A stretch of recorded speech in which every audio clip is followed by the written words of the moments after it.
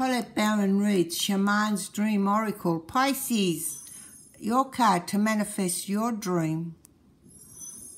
Oh, a wishing mirror, ego, sublimation. What beautiful artwork. Ego, sublimation, letting go of self-centeredness, becoming a vessel of possibility. Do you ever wonder if your self-definition has become too rigid, too fixed around what you've become to learn, so that you contract your life into zones or safe versus unsafe? This here is okay, but over there, well, that might be too risky.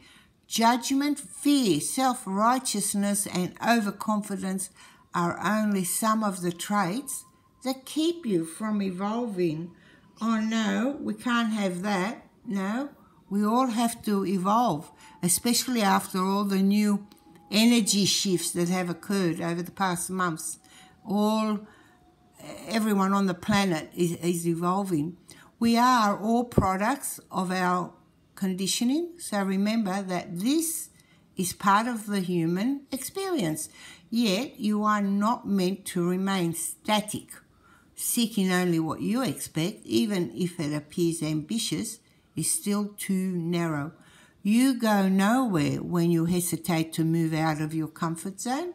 When you focus too much on yourself this way, you become a servant of the ego. It edges God out, removing the magic of possibility.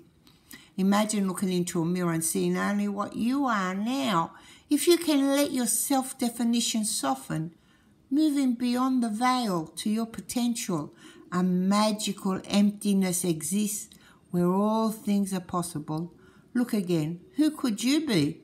What would you see reflected if you allowed yourself to be other than how you define yourself now? Nothing less is required of you now. In this moment, let go of who you think you are and allow a new you to emerge. You will recognize yourself as what you are, a partner in co-creation, in service to the divine. Doesn't it feel good? Oh, that was a really motivational and inspirational read. I hope you put like,